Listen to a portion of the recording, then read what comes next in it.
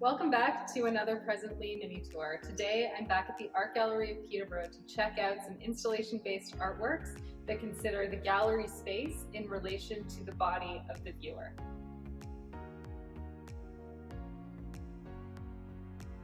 This is Okay, Okay, Okay, Okay, Okay by Tara Lynn MacDougall.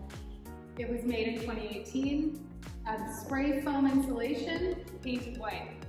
All of these okays are pinned to the wall. They're just kind of hanging right on tiny, tiny nails put into the wall on a bit of an angle. Okay is one of those words. It's really tiny, but it does so much work for us in the English language. It can be an agreement, it can be an attempt to shut down an argument, it can be a personal mantra or a centering breath. It's going to be okay. It's never great, but at least it's not terrible. And right now, it has a lot of resonance for a lot of us.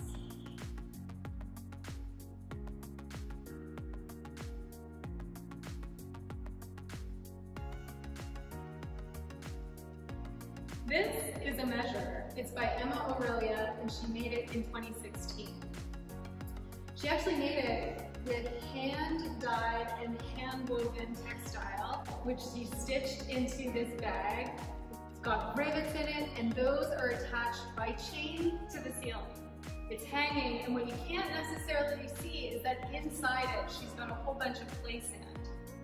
Now, in a regular time, what would happen is this would be hung in a gallery space and people would be invited to interact with it and maybe kind of bump into it like they would bump into each other.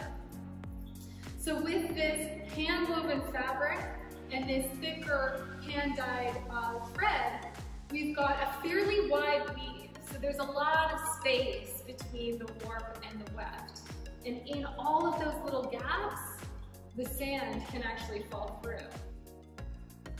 So what happens is, over time, as this exhibit is exhibited, it kind of acts like an hourglass and sand falls right through it to the ground, making a bit of a record of all of the things that has happened to it and the time in which it's been exhibited.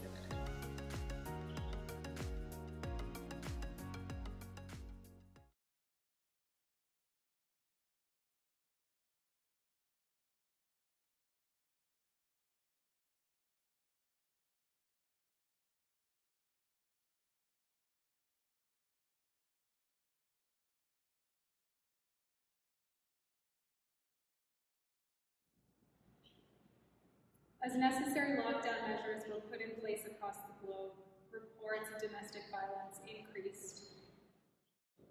I'm here with Low Scots every 5 days, and it's considering domestic abuse. So it makes a lot of sense that it's here in this exhibition. This sculpture has a lot of data in it, and she's really working from that stat. If in a given year in Canada, every 5 days, a woman is murdered by her domestic partner, then in a given year, 73 women are murdered. And here we have 73 cast heads. Low Scott has cast these out of marble dust and hydrofoam into a mold formed on top of an artifact of domestic abuse. A sculpture was thrown at a partner, and the main thing that remained intact was this head. This sculpture envisions that head flying through space, slowly rotating.